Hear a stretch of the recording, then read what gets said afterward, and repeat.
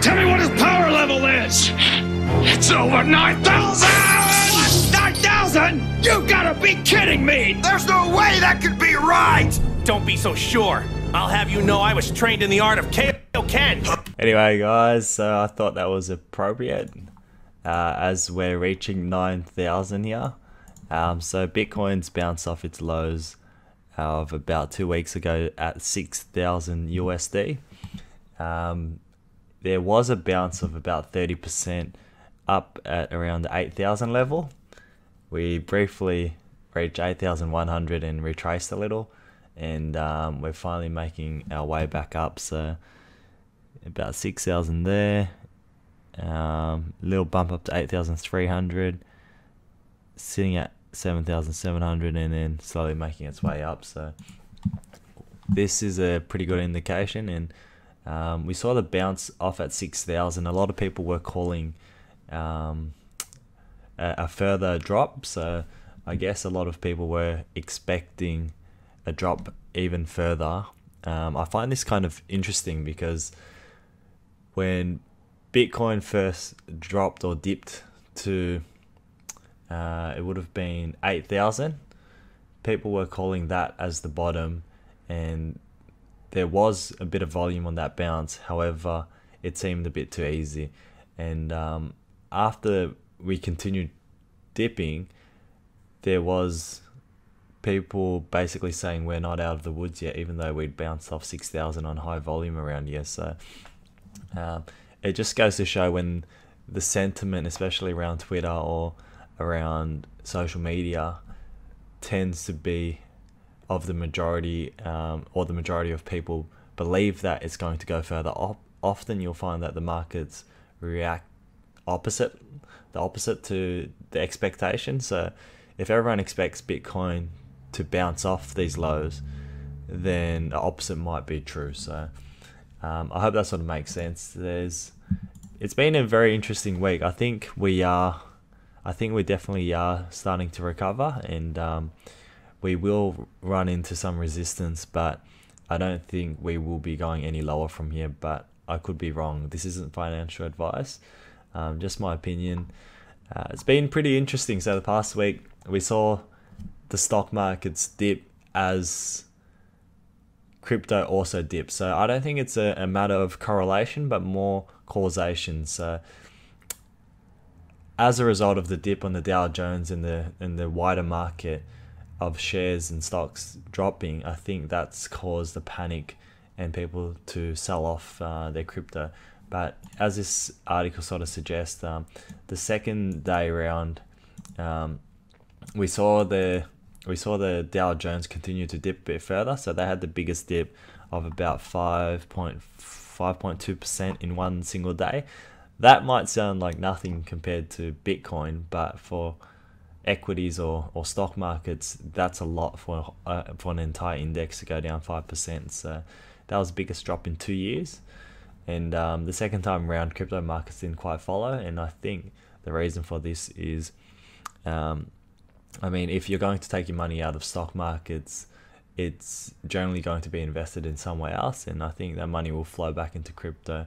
And we'll sort of see this happen more and more in the future, as I think the stocks have been overvalued for some time now. So it's also very interesting on the note of market sentiment. I think we find that a lot of journals or media will talk about Bitcoin taking a massive dip and that it's the end of the world, and you'll see a lot of FUD as the price of Bitcoin drops. And we saw this all along, from 15,000 down to 13,000 and then again at 10,000.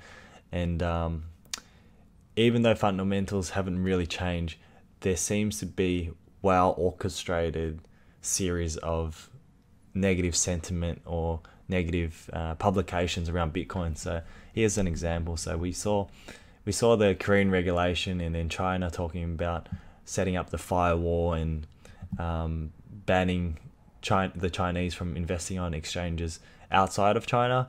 We saw Facebook banning ads and taking a stance there. And this is mostly around the ICO, so I kind of agree with that anyway. here's another one. So Bitcoin may not be worth all your hoopla. CNBC seems to be very biased, and I'll come back to this. This is just the SEC and their stance on Bitcoin. So central bank in Africa, top coin market warns of a gamble.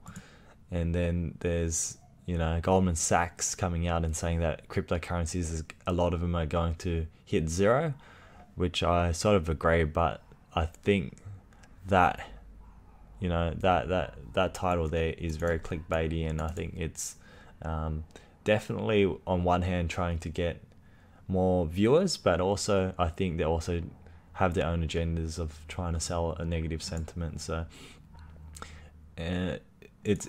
on one hand, it's interesting to see these kind of articles because it is going to affect your average investor. And I'll have friends come up to me and say, hey, did you see the article about how Bitcoin's going down? And people around the office will link me into something and say, hey, I heard Bitcoin's going down. But it just goes to show how much the media will affect your normie.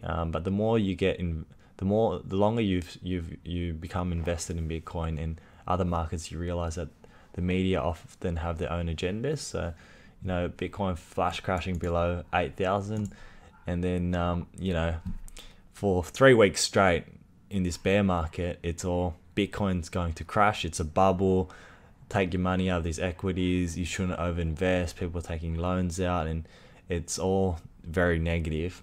And then it's, suddenly there's a bit of a bounce and the sentiment changes and people start making predictions again of Bitcoin once again reaching 50,000 in 2018.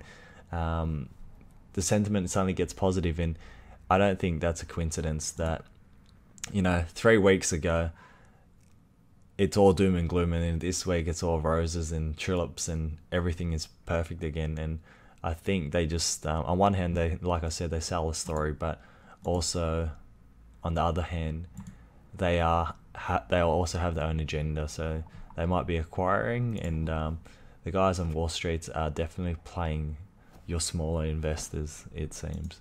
So is a massive one. So Goldman Sachs warns of investors of a Bitcoin bubble, and basically goes on to say that cryptocurrency is extremely volatile, and that obviously this was a massive correction, and we're definitely out of the parabolic stage, but a lot of these articles implied that we're going to zero. So another one, Financial Review, Bitcoin is a bubble, Ponzi, and environmental disaster. CEO wary of Bitcoin bubble.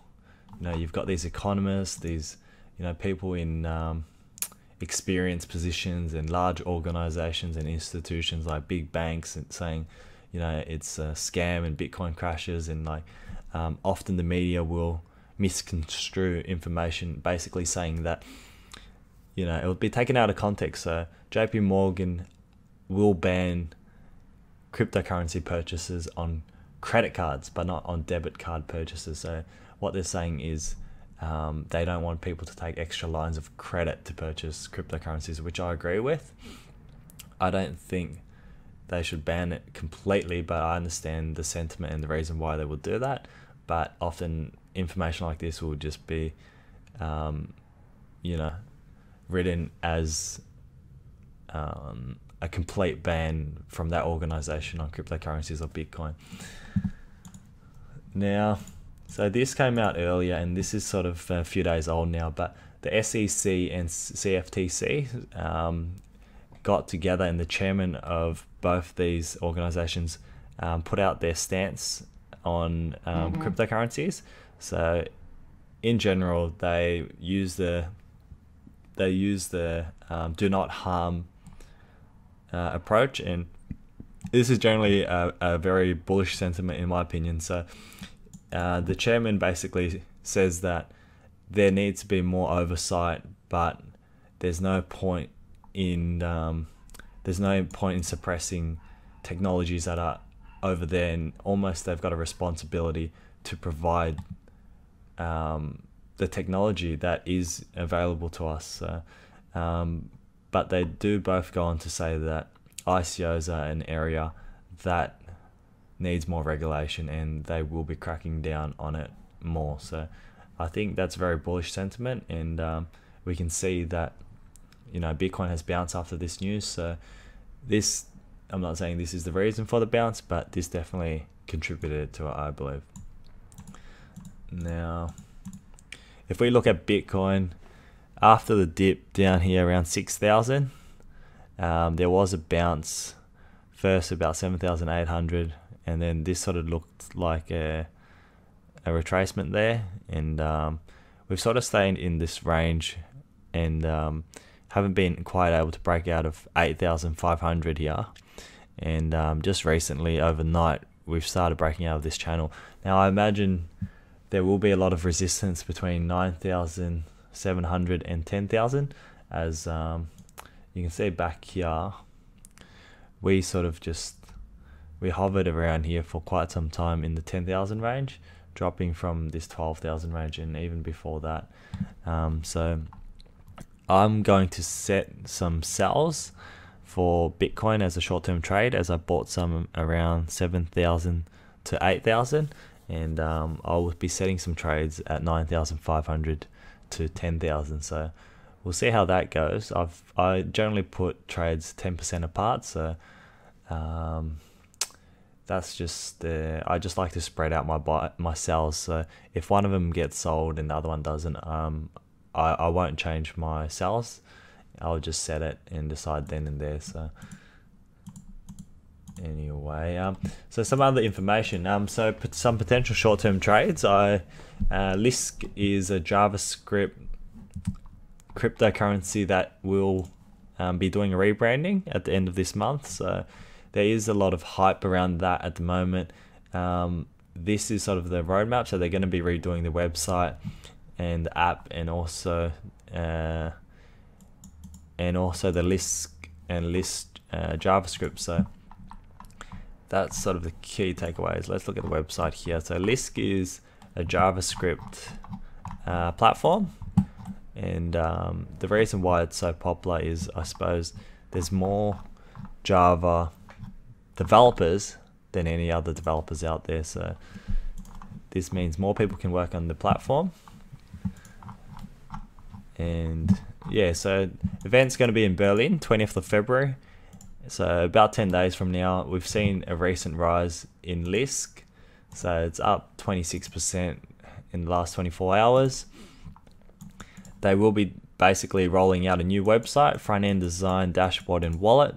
They're also looking at releasing their new SDK for blockchain applications. So I think this could be interesting. I'm not investing here, and I haven't invested in Lisk. However, I thought it might be interesting for you guys. This could very well dump on the day. However, leading up to it, I imagine this will continue to rise a little bit. So I wouldn't be surprised to see $40 leading up to the event, or even $50. So we'll see. Now the other one that I'm sort of looking at is Stratus, $8.56. So this has been relatively quiet in the last week with the big sell-off, but we're starting to see a bit of momentum here now, up 20% for the day. Basically, Stratus is an ICO platform with Chash, and they've got a very clean website here. There's a bit of development there. I don't know too much about Stratus. However, I do know that they are releasing 2 new ICOs, and they've got 2 big partnerships, and it's one of the altcoins that have been around a little longer than some of the other ones in the top 50 here. So 2 partnerships with Gluon and Chash Corner. So basically, Gluon is an automotive industry, and they were using blockchain in US, UK, India, and Sweden to basically get data for vehicles, diagnostics, and basically using that information, storing it on the blockchain for cars and vehicles, and basically benefiting it from there. So I haven't done further research than that, but it does look pretty promising. The The other one is C hash corner, so something you guys might want to look into. I'll post it in at the bottom of the video, and you guys can check it out. Now, going forward with Bitcoin, I think that we will see some resistance at 10,000. I'm just like most of you, I'm pretty glad to see the markets are up today. I hope that no one has panic sold and they've held their positions, as you can see that we're definitely oversold. Not saying that we won't go down further, but it is unlikely here. So anyway, I hope you guys enjoyed this video. There wasn't too much to cover. I will discuss some other short-term trades in my next video, and I hope you guys enjoyed this. Remember to like, subscribe, and show your support. Thanks.